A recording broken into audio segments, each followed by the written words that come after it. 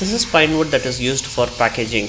They are usually warped but can withstand abuse and cheap too.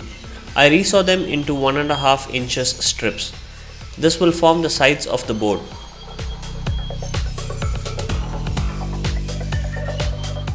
To attach them, I am using pocket screws. A simple butt joint also will work. The glue does most of the work while the screw acts as clamp until the glue dries.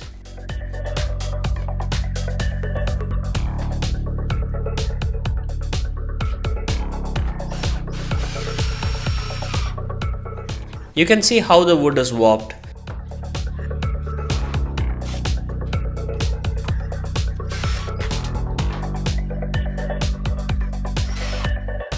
I added these right angle pieces of wood just as additional support.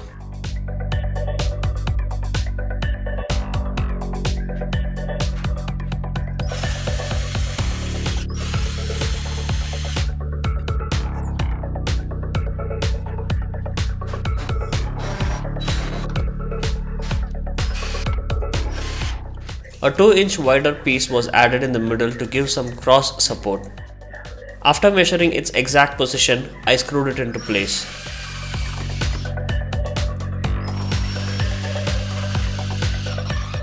This is my workshop logo printed in flex. This is super cheap, costing at just ₹10 per square feet.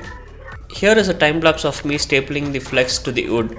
It's actually a two-man job. One has to pull on the opposite side while the other staples it on the other end. But I did that by simply stapling on one end and then by rotating and stapling on the other. Once you get the hang of it, things go pretty fast. I followed this black line to align the design to the frame. Remember to always stretch the material with full strength and then staple. It will iron out the wrinkles. Finally, I flipped it over and stapled the leftover to the back side.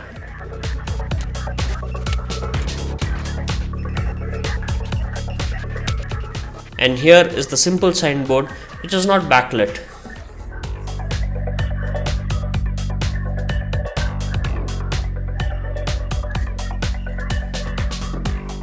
For the backlit signboard, I use this leftover plywood. For the light to disperse inside the box, it has to be minimum 4 inches deep. So that's the size I am resawing them to. Here are the 4 sides cut. Again, I used pocket screws to join them together.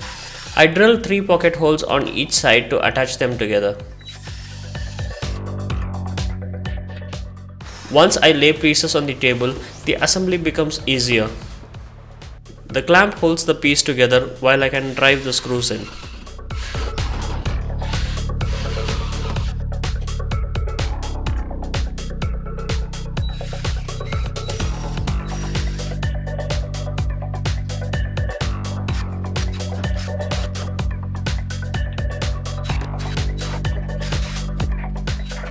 This might look like a flex print, but it's actually a backlit print and it's a bit costlier. It comes at about ₹45 per square feet.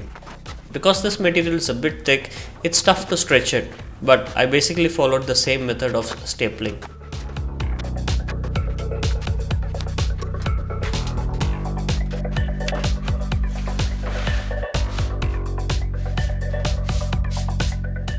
I have fitted all the electronics to the backer board before I screw that into place. Please click on the top right corner or in the description to see what the electronics do. I will explain what these electronics do in a few seconds. To keep the board water sealed, I drove in as many screws as possible.